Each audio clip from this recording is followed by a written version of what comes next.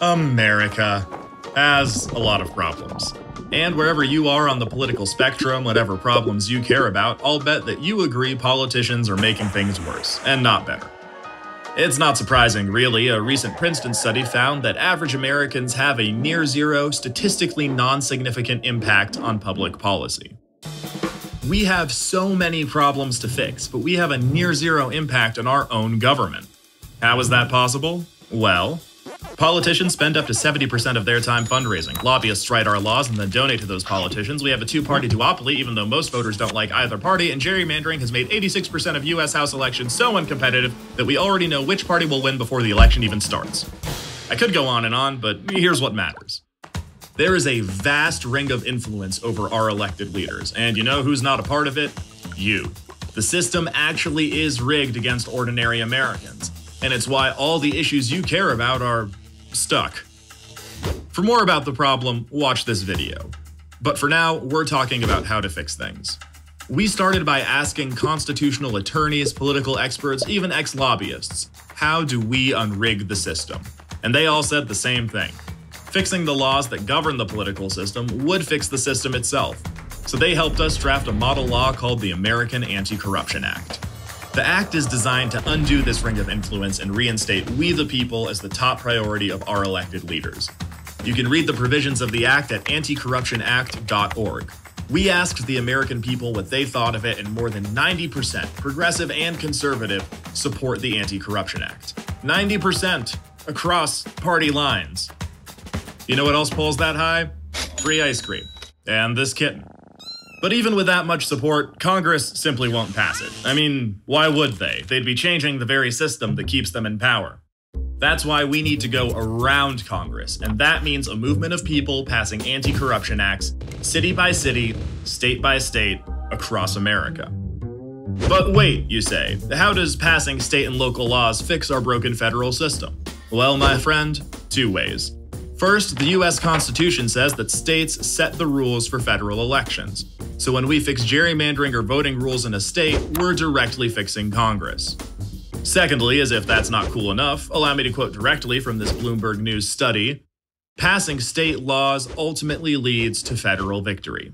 Here's how it works. This map will show which states first gave women the right to vote.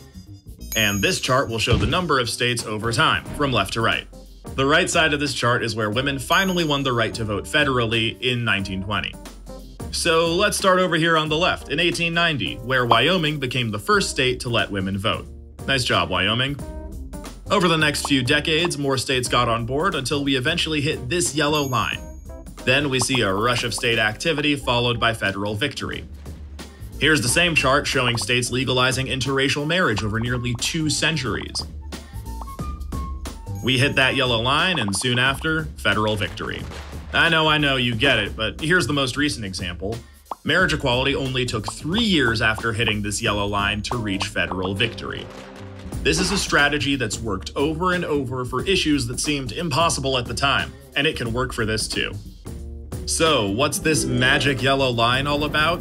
It marks, quote, a key event, often a court decision or grassroots campaign reaching maturity that triggers a rush of state activity that ultimately leads to a change in federal law. So, we've got a proven political strategy and we have laws that would dramatically improve our broken system. But how do we get those laws passed? Well, that grassroots campaign reaching maturity, it's already happening right now. RepresentUs is bringing together conservatives and progressives to pass city and state anti-corruption acts all across America. Together, we've already won more than 90 victories across the United States, and by the time you watch this video, that number will probably be out of date. That's how popular anti-corruption laws are in the United States. Almost 9 out of every 10 people support it. They just may not know it's possible to win. Our goal is to pass anti-corruption acts in a handful of states in 2018, more in 2020, and dozens by 2022. All in pursuit of that tipping point where a rush of state activity leads to a change in federal law. Alright, so rewind. Now we have a law that can fix these problems, we have a strategy that's starting to work, and you're thinking to yourself, hey, can I help out? Absolutely. There are 2 ways you can help right now. The first is to volunteer with a local RepresentUs chapter. Go to RepresentUs right now and find or start one near you. If you're not into that, you can support someone who is.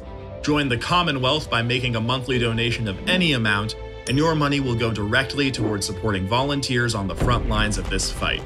Generous individuals and foundations cover our operating costs, so every dollar you give goes directly to supporting grassroots volunteers in the field. Protecting our republic is possible.